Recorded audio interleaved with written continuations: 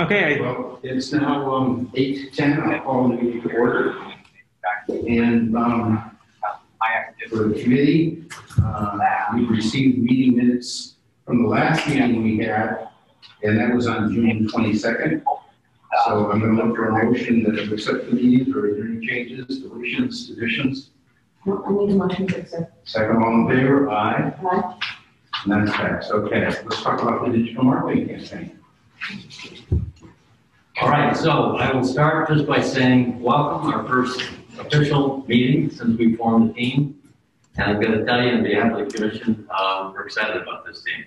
We set out this to have 5 people on the team, and you know. We sat, we wrestled, and said, we've got to go with 7. We've got such good talent in this room that we want to go with 7. If I have one little concern about that is that we're going to keep you occupied enough to make sure we maintain your interests. So, I mean, speak up, okay? You know, we're very, very approachable. As gentlemen know, we were texting yesterday, we were on the phone yesterday. Just whenever, if you got questions, issues, you know, something pops into your head that you want to communicate, free flow, okay? Don't feel as if you're restricted, you have to wait for a meeting. We want this to be every bit as good an opportunity and experience for you as we hope it to be for us, okay? So good two-way, you know, communication, good free flow communication. So I thank you, and I thank everybody who zoomed in for being part of this team. Mark, we have Rob. Rob's on yeah. Virtual, okay. Yeah. So we have to know all that stuff. And as we had a brief conversation earlier, folks, that the rules for public meetings are such that we have to have everything available to the public and open to the public. And as students, you can appreciate that. You want a government that's open and no one's doing things behind the curtain, and all of a sudden you find out, although this is about as innocent as you can get, if you open up those, you know, those opportunities, other things can happen that we very much appreciate. So, very good. So we'll have a couple of things here and there that we may say, oh, wait a minute, we've got to do this in a public forum or do something different. Just bear with us on stuff like that. And of course, it's part of the learning experience, right? So I worked with Professor Tomczyk to put together a brief agenda just to get us started. So that was the welcome. Mark and Patricia, unless you folks have anything else to say. Okay, we'll get right down into it. We thought today, let's just take a brief run through this. That we would take a look at, we've asked each of you to take a look at the marketing materials that are out there now that the town of Wallingford is using. We're going to want to go through a little bit of what we're doing, the brand that we've established. We want to reiterate with you, although we've talked to you briefly about it, reiterate with you, you know, who's Wallingford? I mean, and why would people want to come to Wallingford versus any other community? And talk about our strengths and things of that nature. And maybe even a couple of hurdles that we need to get over in order to take and attract businesses. Value propositions for Wallingford, we'll talk about that. Who are the competitors? Who are we trying to attract businesses from? This is all going to be part of it's product marketing 101 stuff, right? Understand the fundamentals of your product, understand who your customers are, and then say, how do I reach my customers with my product? It's really not that much different than that, although like in any other product marketing scenario, is when the deeper you get, a little more complex it gets. I'd say we're gonna wrap up by talking about compensation. I want to make sure it's very clear as to how we're going to do all that, which we've learned is never as simple as we think it's going to be, but we're going to make that work. And then we'll set a time and an agenda for our next meeting while we're here today. So we have about 45 minutes to do all this stuff, so you guys can go out and do what you're here to do full time. So with that, let's talk about, well, you know, what I'd love to do is kind of go around the room a little bit and say, what did you see on the website? What did you see about Wallingford? Tell me what you see Wallingford is. And then, because that'll help us understand how effective our marketing is if you've got the feel for that. So, any volunteers to get that started? Go for it, challenge. I like how it was a central location. Nice and lots of everybody's going. I like how it was a central location. It was 2 hours to Boston, 2 hours to New York, and then it just in the back of your like pamphlet, it had all the different hourly rates. So, and then I like how you guys have the the cheaper cost of power and the cheaper cost of like maintaining your own business here. Are you talking about in terms of cost of living or actual costs? Like the mill cost, because they have their own. The mill rate, got it. Yes. So in terms of taxes then? Yeah, taxes and also the electricity. Got it. Yeah, it seemed really strong, like with what Chandler said on like marketing to businesses. I remember you guys saying you also want to market to like a younger crowd, because I was looking at like your population data that you had on the website, and your like main ages that you have are like 26 to like 45, I think. Mm-hmm. So you want to bring in like younger families. I think that was like almost a little bit of a weak spot, was how to bring those people in. Like the video you had on businesses on YouTube was very strong. I felt like the one that you had on the town for like living and stuff was a little more generic and like almost not comparing yourself to like, this is where we're better than other places, but just like your town. So I feel like that could be a little stronger. That's on the videos, one of the two videos. Yeah. Yeah. Okay. What jumped out at me on the videos is there was one line and it was like, we're a small town, feel with a big town business base, which I thought was like a really good way to put it, because although like you guys have a lot of businesses and like a lot of corporations that do like base there, it is still trying to attract like families who just want to be in a small town while also getting that big town feel. So I thought that was really interesting. And then also, like you said, how you have access to highways and how it's like really good for commuters. So I think that that's somebody that you could target too, is people who are traveling who into the city, who really want that hometown feel. Cool. So how about for you guys online? Was there anything that you guys saw specifically or that hasn't been mentioned that came out about the town of Wallingford? For me, I just think that hammering home the fact of like the quality of life is important throughout the messages that we're promoting through the website or anything.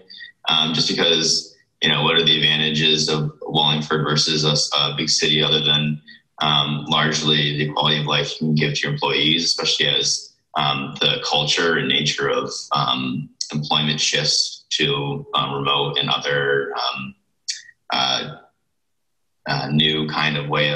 new ways of employment, focusing on your employees more than you would the business itself. So I think that hammering home the quality of life for your employees will be a big part, and trying to incorporate that more into the overall messaging.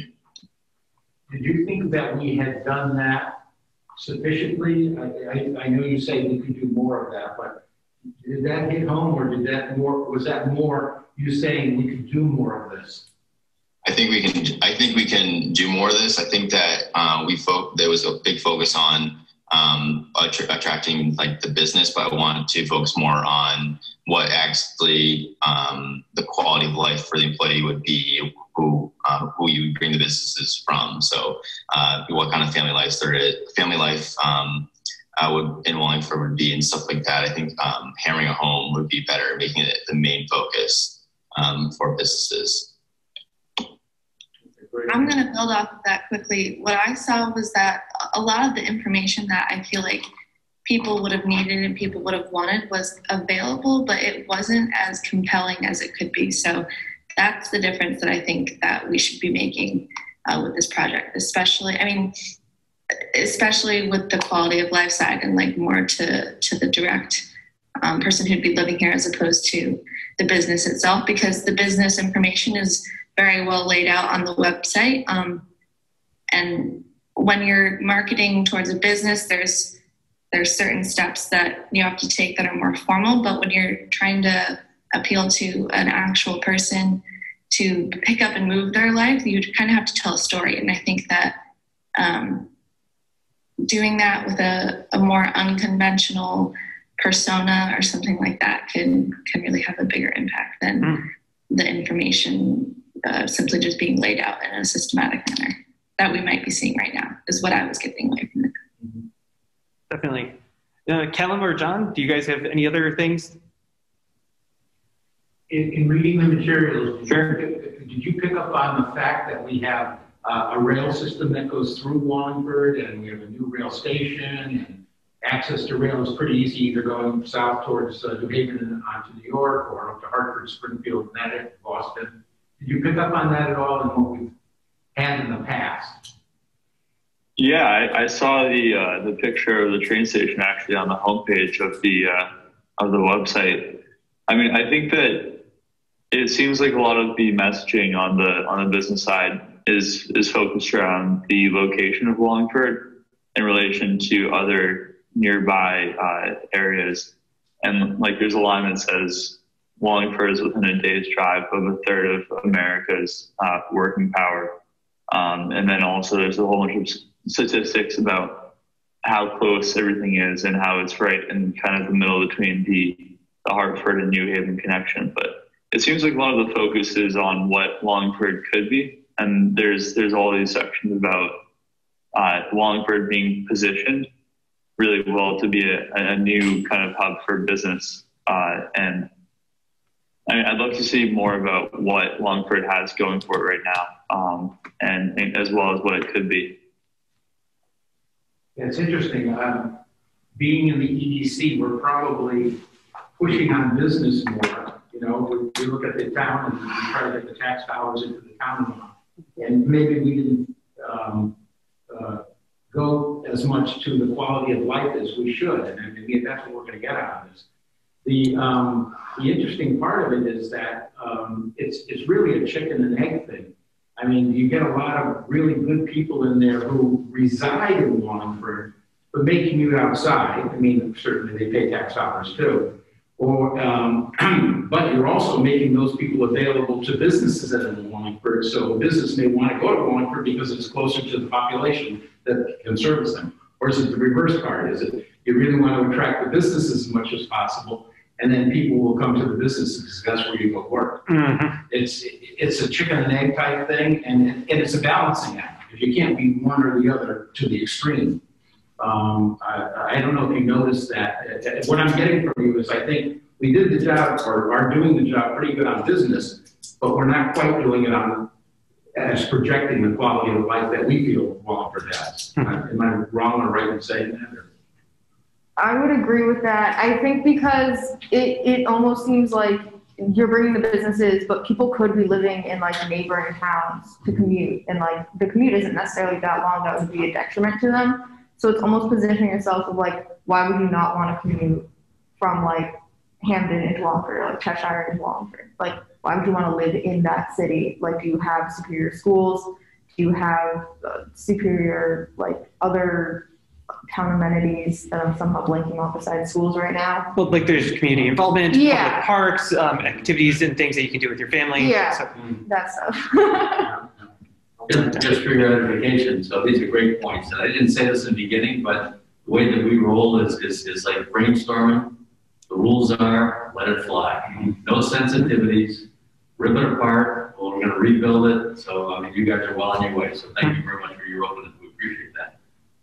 So right now, Wallingford has got this influx of folks coming in from New York because the issue is that more and more people are working from home. They're saying, you know, when they look up from their computer screens, instead of looking out the window at the brick wall of another brownstone, they want to be able to look out at some green grass and some, you know, something that's a little bit more natural and more you know, peaceful than looking out at, you know, another big brick building. So the real estate market in Wallingford is as white hot right now as you can get. Houses are selling in a matter of hours, not even a matter of days. So all good stuff. I will add that we've talked about operational expenses. We'll refer to that as OPEX, which is about the mill rate, about the cost of the power, and so forth.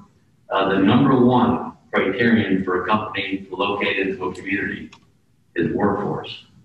Number one. OPEX is number two. All right, and depending on what business you're in, it's going to be supply chain, logistics, etc.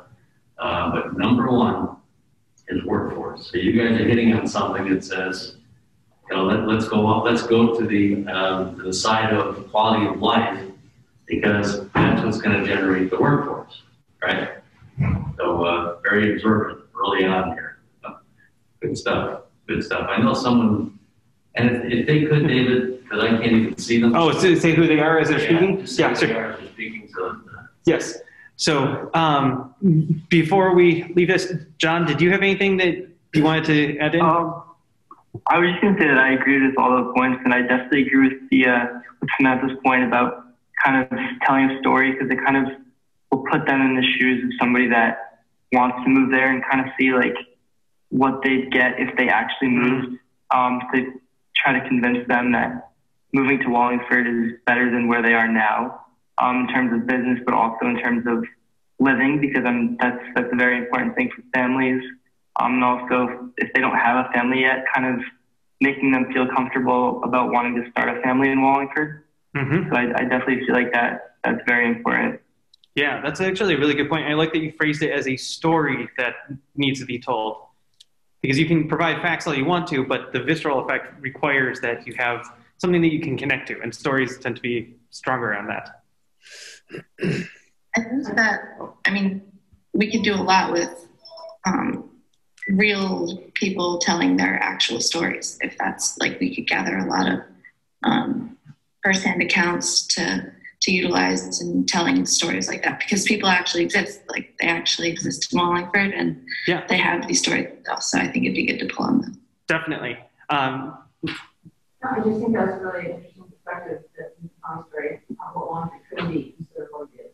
So, that's true. And actually, I went to Iceland with the school business one time, and we stopped by their marketing department.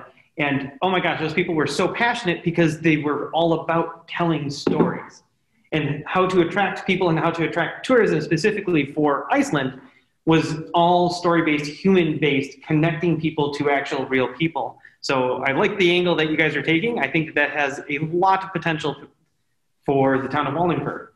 So cool.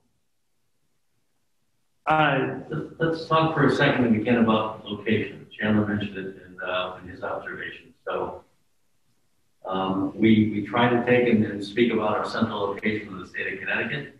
We also try very hard to leverage our location between New York and Boston. So, and us being in the middle. And a name, Tariq Farid, that I mentioned in the circle before, I was on the phone with Tariq Friday. He's excited that we're here today, so his engagement will be forthcoming. But he had his world headquarters in Wallingford, since relocated to Atlanta, Georgia, which is a separate story I'll share with you at some other point, just the way he did that. But he used to say to his employees, because he would look for the biggest, brightest, strongest technology folks around. He'd say, I don't want the corporals, I don't want the sergeants, I don't even want the lieutenants. I want the captains. I want the best, highest ranked technology people, because it is at the heart, his business is a technology business. So all logistic technologies that he's invented and grown and on several technology companies. That said, he'd say that his employees, he's attracting people from New York. He's attracting people from Boston. He's saying, I own them 5 days a week. I just have to get them to be entertained 2 days a week. Right? So just keep that in mind as someone talking about New York and Boston. If there's this gravitational pull toward bigger cities sometimes, but certainly the cost of living reflects that. It's exponentially more. So there are people who will come to work, even if they commute into Wallingford, but will come to live in Wallingford because of the fact that it's less expensive. Now everything's relevant. It's more expensive than other areas, and not so much Connecticut, but perhaps down south, et cetera. But so I share that in terms of proximity. So if we're talking about trying to leverage our location, it's not just our spot up and down the I-91 corridor, but it's trying to attract businesses, away from some of the bigger, more expensive cities, and helping them understand that your workforces will be fine here, because you can jump on a train and be back to the city, in 90 minutes. So. I have a question regarding delivery. We have a message that we've been sending out. You referred to going to the website, and we gave you some giving you some brochures that you looked over to get prepared for this meeting, that type of thing. What do you think of our delivery? I mean, what can we do better is probably better, because I know we can do better. And that's going to be part of the message that we're expecting to get from you when we work together with you to do. Any off-the-cuff things that you can think of, just to get us started on delivery of message?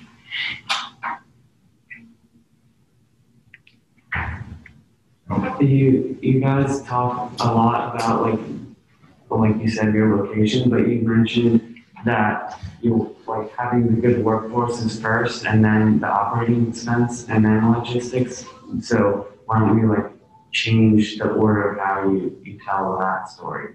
Like instead of saying like this is where we are, it's more of like your operating expenses are lower, or the town of Wallingford is a great place to live. And then, change the order of message. yeah, because like the landing page, it tells you like where you are in terms of like location rather than, yeah. Yeah, that is kind of pushing people to be like, look at these better cities that we're nearby, as opposed to we are the right destination. Good point. Yeah. Hey guys, can you hear me? Very faintly. Okay, you all looked at me, so I suppose you can. As I'm listening to all the comments, one thing that I think we need to keep in mind, we're focusing, it seems, primarily on the quality of life in Wallingford, which I think we would agree is very, very important and a very noble goal. But as a company, I think we need to differentiate between what a company wants to move into town versus an employee, for example. And what I mean by that is, if Wallingford is the best place to live in the state of Connecticut, it has to raise a family, low crime rate, great schools, et cetera, but what are the needs of and that's certainly having a strong employee base is certainly a requirement for a business, for sure.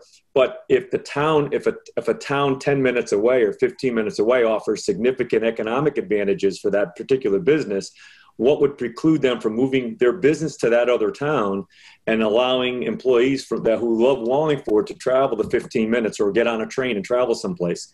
So I just want to make sure as we're doing this, I think it's important to differentiate what an employee wants and what the business wants. And make sure that we understand that. Otherwise, we'll create a very attractive site and a message for people to move into town, which is wonderful, but without losing sight of what the business needs and how far are they willing to travel from Wallingford to locate that business and still take advantage of the employees that live in that community. My message get through a little bit? Yeah. Okay.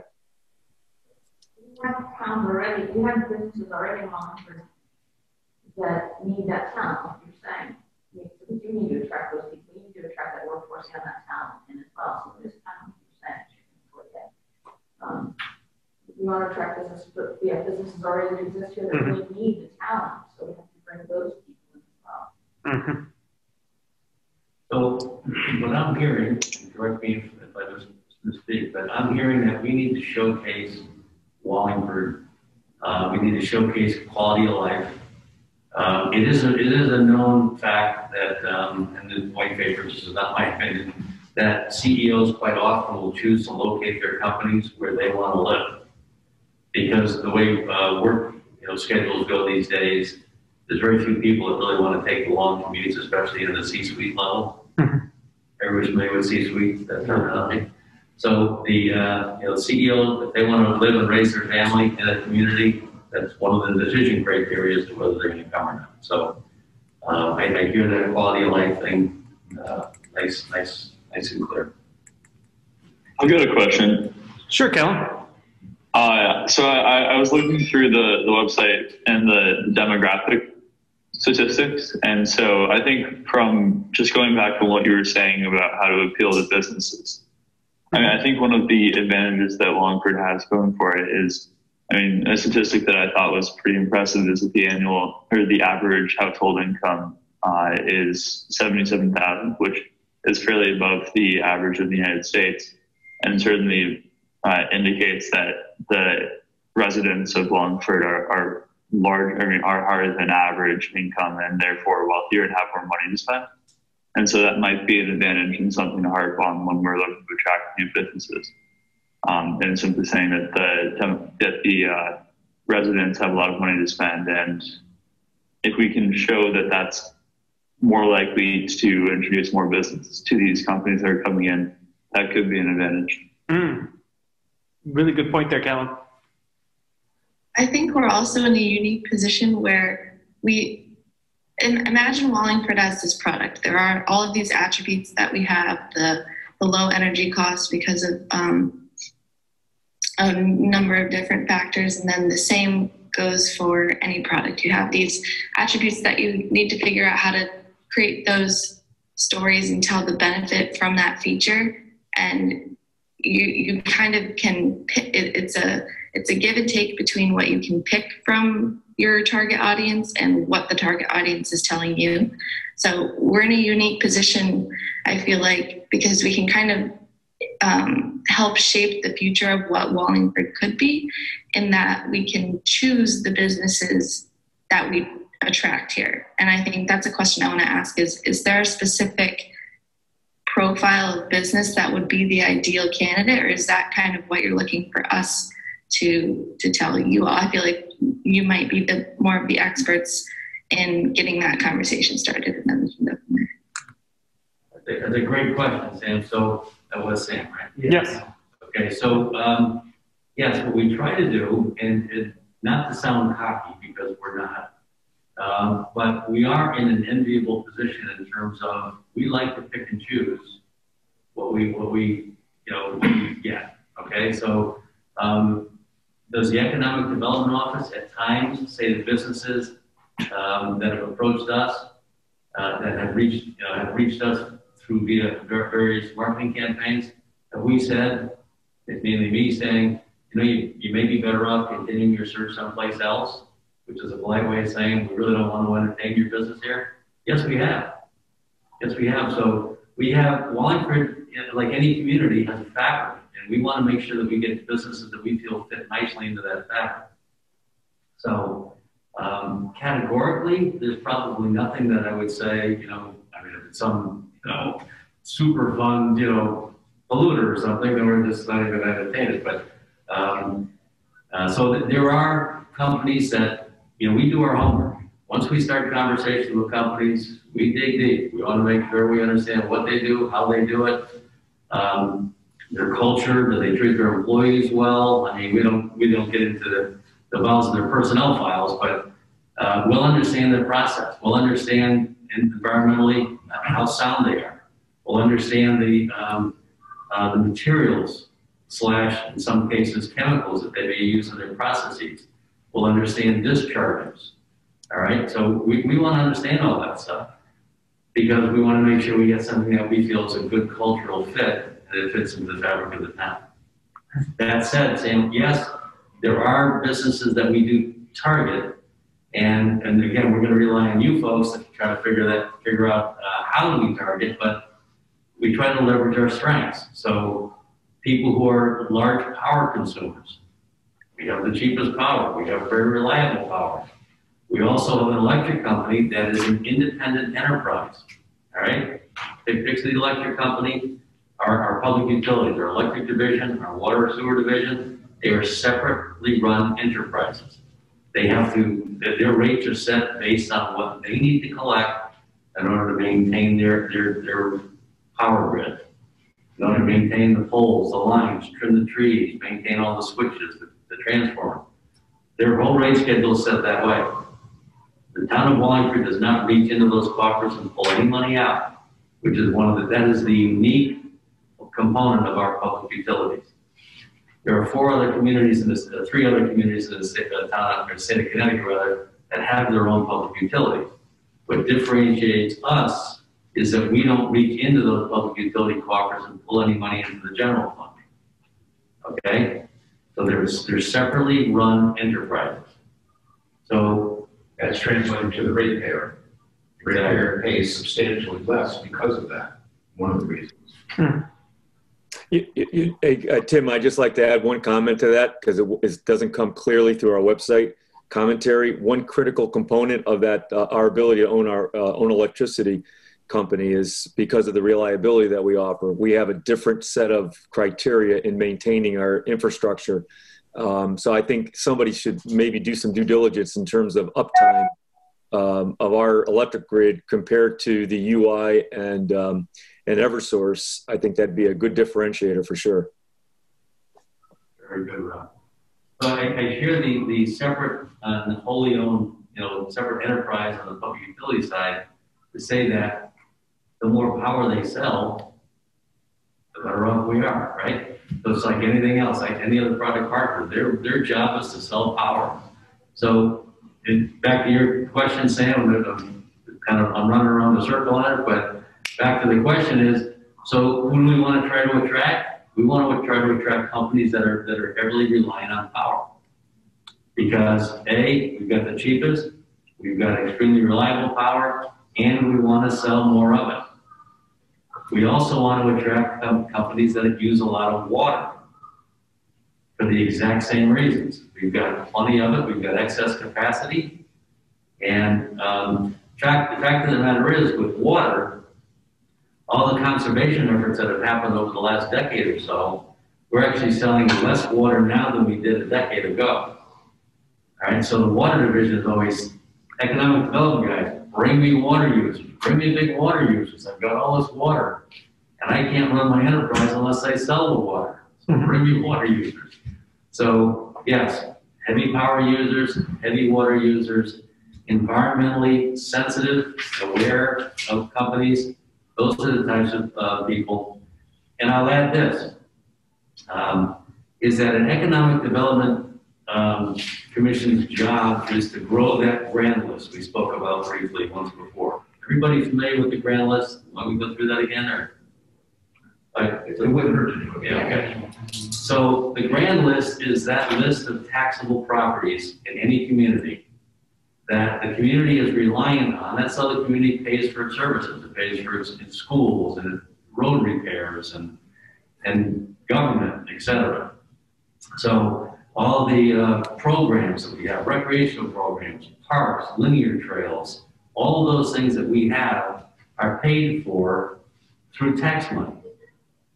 And the grand list, whether it be someone's house, whether it be a business, all right, the grand list is that list of taxable properties in a community that generate the revenue so that you can sustain and grow all those nice amenities that we're so accustomed to. So our job is to grow the grand list. Now, that said, by bringing in, the other thing we target is tax-paying entities. All right, you can't grow a grand list by bringing in, institutions that don't pay taxes. And this is an example. And I realize I'm going to say this in front of a group of students. However, in our industrial zone, all right, which is an area that the town is designated for industrial business growth.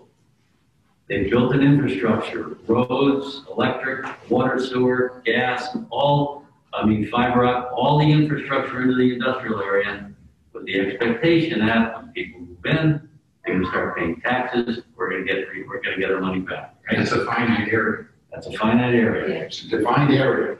So you only have X amounts, one pie, that's it. So a couple of years ago, it was frankly overseen somehow within our zoning regulations. It allowed for educational uses in the industrial zone, and we were looking at a pretty sizable site in our industrial zone that could have potentially been occupied by a school. And we said, no way. What? The schools don't pay taxes. So we built an infrastructure out. And we're gonna put somebody there that we're not gonna get any tax revenue from. So we changed the zoning regulation. Not a popular decision in all circles, but I'm hoping that as business majors, you guys can understand that every community, in our opinion, has a social responsibility to do their part when it comes to nonprofit enterprises. And what makes Wallingford attractive to for-profit enterprises, low OpEx, low expense, makes us doubly attractive to non-for-profit, doubly. So we are actually overweighted right now in non-for-profit enterprises. All right, so what we need to drive our marketing messages towards is for-profit, tax-paying entities. All right, that's good with everybody? Make sense? Everybody get that on that side? Any questions from that? So Sam, that was probably the longest answer to a short question you'll ever hear, but all I feel at the same time I've got to take and kind of bring everybody into the swath with a broader spectrum of information. Some of the information that you will receive or may have seen on the website, we have a fair amount of companies that are world headquartered in Wallingford, or at least nationally headquartered in Wallingford. If you don't have that information, we can get into it, but it's always been, what, 6 or 7 of them? Mm-hmm. 6 or 7 companies that do that. That may or may not be something that we can play off of. I mean, obviously, if they're world headquarters, and there's some significant ones, it says something of the town. Why did you do that? And maybe that's one of the things we should start pushing for is, you're already in the town. Why are you here? Why is it such a benefit for being in the town? You never left the town, you're still here. Mm-hmm. Why? And that may be something that we want to kind of work out, and then promote. So I'm just not so sure that we're doing the right thing with our website and the little brochures we have. When we go to some meetings, we hand out pencils and that type of thing. I'm just not sure that's the best way to do it. So I'm going to be looking, I think the whole committee is going to be looking for ideas of how can we do this better than what we're doing right now. And maybe social media, maybe whatever we're missing. I think you guys are on the cutting edge of that. You see it, you're working at it on a daily basis through your classes and in your own businesses. So I think that's what the committee is looking towards also. So let me do a quick, let me do a quick time check. Is 8:46. So Kellen, by all means, you can ask your question, but I want to make sure that we also can give marching orders going forward. Yeah, I was thinking about 10, which is another 44 minutes. Yes. We'll do that. Okay, cool. So go ahead, Kellen. To continue on what you were saying on what Wallingford has also, and what the consumers, why they came to Wallingford, I think it would also be really important to focus on who they are and seeking to try to align the residents of Wallingford and who they are with kind of the ideal consumers that the businesses we're looking to attract are looking for. And by kind of packaging the experience of what Wallingford is to attract new people, but then also packaging the idea of what a Wallingford resident is to these businesses and kind of marketing them as the ideal consumer and aligning who they're looking to sell their products to. I think we can look to kind of identify companies that would be an ideal fit for Wallingford based on who their ideal consumers are. Awesome. Also, I had a question just based on your insights on attracting businesses that rely on cheap energy and cheap water. How extensive is the agricultural industry in Wallingford? That's the first thing that comes to mind when I think of companies that rely on cheap energy and water. So Wallingford is actually has a farm heritage. And there are several active farms still in Wallingford, and we don't want to change that. There's areas, Wallingford, as a lifelong resident, but I haven't been doing this for a long time. I remember stepping into this job, and once I got really familiar with the lay of the land, I was like, whoever laid this down now really did a great job. We've got industrial areas set in certain places. We've got residential. Obviously, those lines meet someplace, but there's very little spillover. We've got farmland, mostly on the east side of our community, rolling hills. I mean, a lot of open space that the town's purchased. I really think we've got such a great balance. So farming today, and it's not just a Wallingford thing, it's a Connecticut thing. To plow dirt today, it doesn't pencil. It's way too expensive to do it versus the yield that you can get from any crop. However, that said, hydroponic farming, I am a big fan. And we have worked on a number of, we had a European company that we were so close to attracting to a piece of property to do hydroponic farming.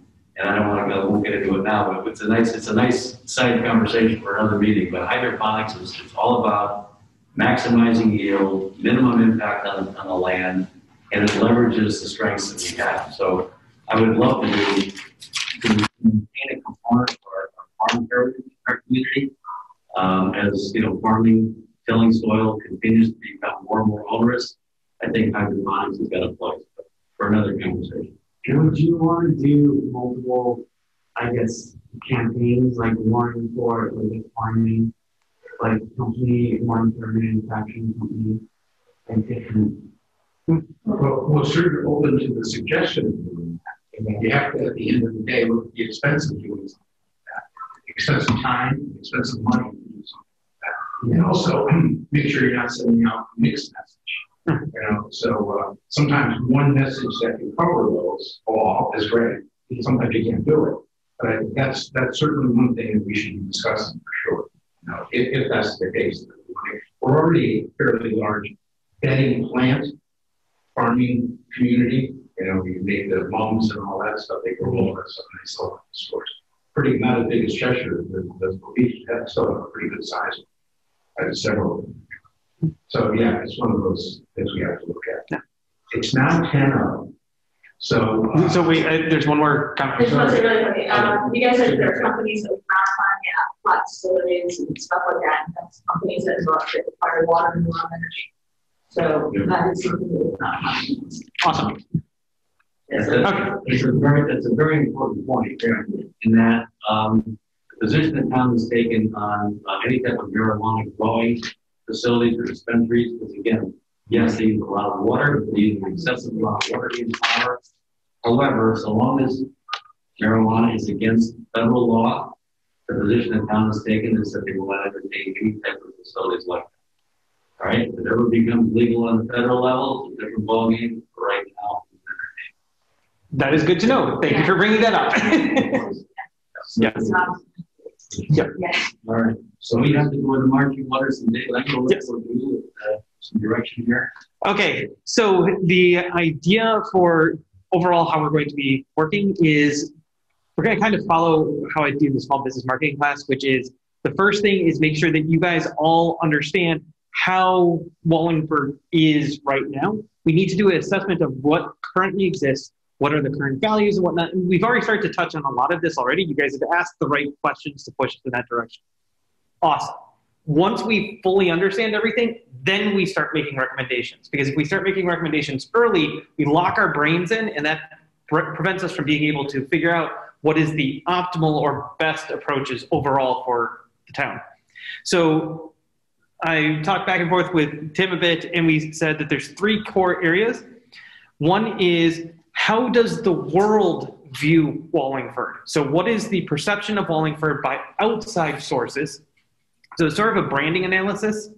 The second is, what value propositions does Wallingford want to convey and or currently conveys? And so that would be done through interviews. So Sam, I think to your point earlier about needing to talk to people. So have a group of people, 2 to 3, who track down and talk to key people through the town and to the local businesses. And then the third one is, who are competitor towns and what are they doing to attract business? And that's a competitor analysis, so we can see who is pulling these businesses away and who are we going up against and what are they doing. Because if we don't know what they're doing and we're like, oh, we're going to compete in the social media space and all the other towns are competing by direct mailings, then most businesses will probably be looking for direct mailings, not the social media, and then that whole thing just falls apart. So those would be the 3 components. And then when we have all of them, we can pull them together and create a big picture. And then that gives us a way easier way to say, now let's create the whole analysis, or not analysis, but the recommendations. We'll generate a whole bunch of ones. We'll distill them down to what are the most effective ones that we can see. So biggest buck for our bang, everything from guerrilla marketing to social media to whatever. And we keep saying social media. Social media may actually be the least effective for all we know. So don't get wedded to any one particular idea. Once we have that, then we get to go to the implementation stage, and then we carry forward from there. The idea is to move relatively quickly through the analysis stage and the brainstorming stage too. So we're looking at 1 to 2 weeks for each one. So that way we can start saying, hey, this is what it is. If things end up taking more time because you guys hit a minefield or you find something that's really, really important and it's a thing that we should invest time in, great. We're going to do it because we want to be thorough and good rather than quick. But we don't want to linger on anything for too long because the implementation stage is where we're going to see the biggest bang for the buck. So the idea was that for each of the 3 tests, the branding analysis, the interviews, and the competitor analysis, maybe do small subsets of 2 to 3 people for each one. So that way you guys can go out, do whatever, come back for next week, and we should be set to go. Any questions about what I just said?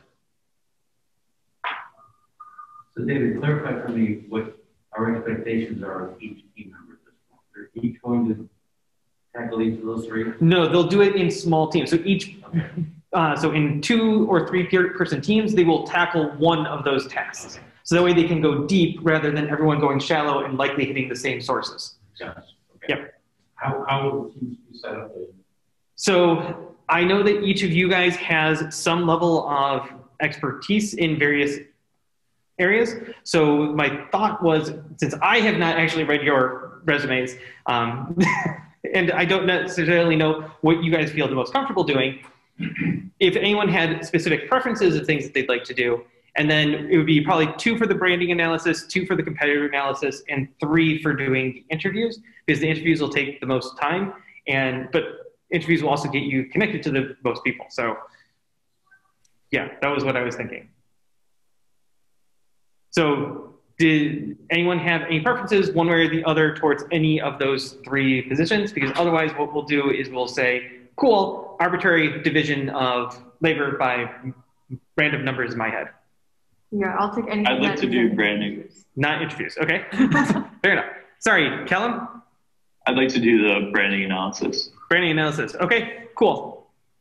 I have a question. Is the expectation for the interview that can you repeat that one? Sure, so for interviews, we're not looking for 2-hour interviews or anything. You would be talking to either key government people, so talking to Tim and the commission here, talking to existing business or business owners, and anyone that they may identify that might have interesting insights. The goal is to understand what does Wallingford, for the businesses that are there, what drew them to Wallingford and why are they staying? And for other people, what are other values, propositions, so things that Wallingford offers that could draw people in?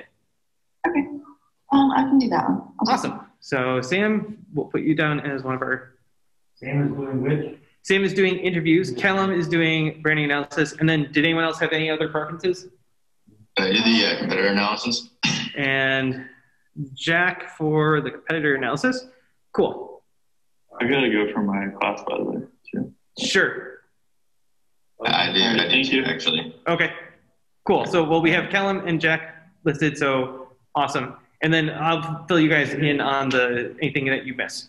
I'm trying to keep. Awesome, thank you. What? So, Bye. Yep. So far, I've got Callum doing branding analysis. I've got Sam doing interviews. I've got Jack doing competitor analysis. Yep. Okay. Since I am not seeing any other things, so Brenna, I think let's have you do competitor analysis. Okay. The one I was waiting for. Awesome. For the other person doing branding analysis. And that's what Jack had, am I right? Yes. All right. I can work on that one too. John? Awesome. Sure. Which one? John is on the branding analysis. Okay. So That's yeah. cool. We have Callum and John down in branding analysis. So Chandler and your I don't have a preference. Shay. Shay. S-H-A-Y? Yeah. E-A. S-H-E. With Jack. I don't have a preference, but I think the interviews. Yes, interviews. So it'll be Chandler, Shay, and Sam will do the interviews. And then Callum and John doing the branding analysis, and Jack and Brenna doing the competitor analysis. And I think that this will be good because Callum has his own company and he works on that. John has grown some very large accounts, and so social media accounts. So I would think that there is a bit of a knowledge base on that. So I know Shay and Sam, you guys come from non-entrepreneurship backgrounds, but ones where you're actually talking to people is a strength of yours, so that's great. And you know, Chandler's kind of a nice guy, so that'll go over well. And then Jack is a very analytical person, and I know Brenna, that is one of your strong points too, and that makes sense then for you guys to do the competitor analysis. So cool. I think this worked out perfectly. All right, excellent. All right, so be mindful of the time. We just set the next meeting. Before we do that, I just want to talk about compensation. Okay, so we said to each of you that our vision was to take and pay you $500 each half year. And then in further conversation with the township, we said, well, between now, so we're starting in October, this is going to run unbroken all the way till the end of May. Yeah, so even through winter break. Right. Yeah, marketing doesn't stop because you're not here, so we're going to keep it going. Right, so it's 8 months, and it was his recommendation that we pay you every 2 months as opposed to waiting. All right, so I think it comes up to $125 every 2 months. Yep. Okay, we're good with that? Yeah, sounds good. Yeah. I want to make sure that we're clear so everybody's on board. So get nods on that side too, everybody's good? Yep. John gave me a thumbs up, and Sam also gave me a thumbs up. So yes. Okay. Cool. All right, we go to 19. Next meeting. This time of day works for everybody? Yeah. Will these meetings generally be like an hour long? I just have one with them next Monday. But I will be available from like 8 to 9. Okay. So wait, we're looking at what, the 12th next week or the 19th? Okay, so this would be 2 Mondays from now. So does that change your availability then, Sam?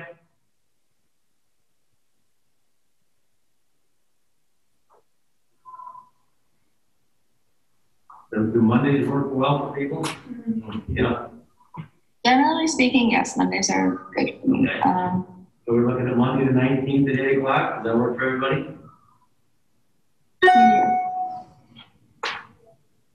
Okay. Okay, good. Would you be able to do an hour meeting on Monday the 19th, Sam? Yeah. Okay, cool. Okay, so what I'll do is I will re-forward the link from today's meeting, so we'll just use this as our ongoing link so you guys don't have to get a new one each time. And if you have questions about what your tasks are, or if you need help breaking things down or whatnot, let me know, let Tim know. We're happy to help out as much as we can. Especially those doing the interviews. Yes. So Shay, Chandler, Sam. So if we want to help with some businesses, start with me, let's have a discussion. We'll categorically select some. I'll make the introductions and let's get a list of all the commissioners out to them also. So if they want to have to interview any of the other commissioners. That seems like a great idea. I like it. They're going to be different than what we're presenting, so it won't be much different, but it'll be different for you. Yes. Yeah. So let's get that out to them. pretty good idea. Okay, so I guess everyone has 2 weeks then to get, so delve even deeper.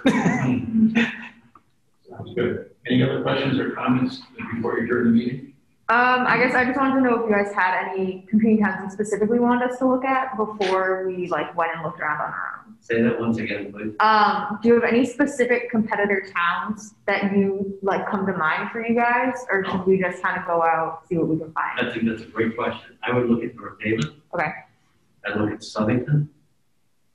Southington? Southington. Okay. Just South, I-N-G-T-O-N. Okay. Look at Naugatuck. Oh, you're gonna have to spell that one. N-A-U-G-A-T-U-C-K. Okay. You start with those. So from a population standpoint, from a demographic standpoint, from a business mix standpoint, they're relatively close. Okay. And you want us to look specifically like in Connecticut? Yeah. Okay. Yeah. Okay, Tim, can I also throw in some wild cards? Because when you do a competitive analysis, we want to make sure if those other towns, they may not be as successful as we would like to be. So certainly understanding what their techniques and their strategies are important, but we may not necessarily want to duplicate theirs, but create our own. So I might also throw in to take a look, just to do some general searching to see if you can find some other towns, perhaps with similar demographics, that perhaps have shown an increase or a large increase in their capabilities of attracting businesses, if you can find a metric like that, and then let's see what they're doing as well. Mm-hmm. Good point, Rob. It might not even be in Connecticut necessarily. It should be in Connecticut, but if it's not, just to see some of the techniques they're employing. Okay, sounds good. Further questions or comments? Anything else, Sam, John? Do you guys have anything else that you need or would like to know about? I'll look for a motion to adjourn the meeting. All in favor? Aye. Meeting is adjourned.